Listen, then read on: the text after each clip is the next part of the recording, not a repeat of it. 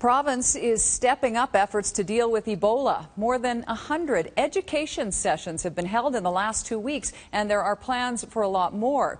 Global's Jayme Doll is at the Children's Hospital. And Jayme, while officials say the risk of Ebola here is low, they want to make sure healthcare workers are prepared.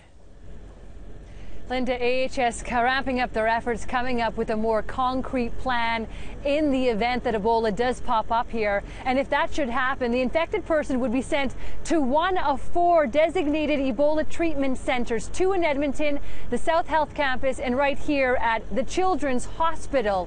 Now, over the past couple of weeks, there have been 110 Ebola training sessions in our province, right across, and that has included 1,700 healthcare workers taking part in that.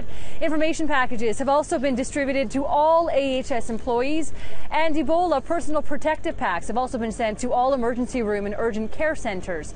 Today, AHS did a little show and tell to demonstrate what is exactly in those packages, everything from protective face shields, headgear to aprons, and buddy systems are being now implemented to make sure mistakes aren't made when gowns are put on and taken off.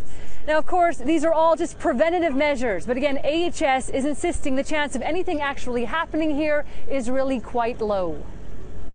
Although Ebola virus causes a serious disease, the risk to Albertans remains low, as the virus does not spread easily amongst people. My advice to those who are worried about the likelihood of getting sick from something in Alberta is to get a flu shot. There are far greater odds of getting the flu than there are of Ebola. The province says it's in regular communication with its federal counterparts, and that 80 more of those training sessions will start next week. Linda? Thank you, Jayme.